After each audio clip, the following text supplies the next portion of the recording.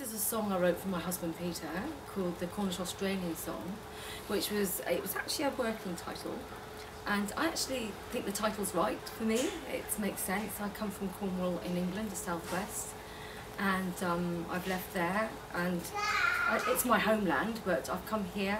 I'm married, I'm happy, I'm on the Gold Coast in Australia. So I wrote him that song as a present. I thought, what can I give my husband? So I wrote this song and put it together, and so we just affectionately know it as a Cornish Australian song. So that's what we're shooting today. It's been long overdue, it's been constantly thought about, and I've been kind of so busy on a prolonged honeymoon. Well, we did recce yesterday and we got all the ideas, because I was a little bit I'm not sure about the other ideas that we have.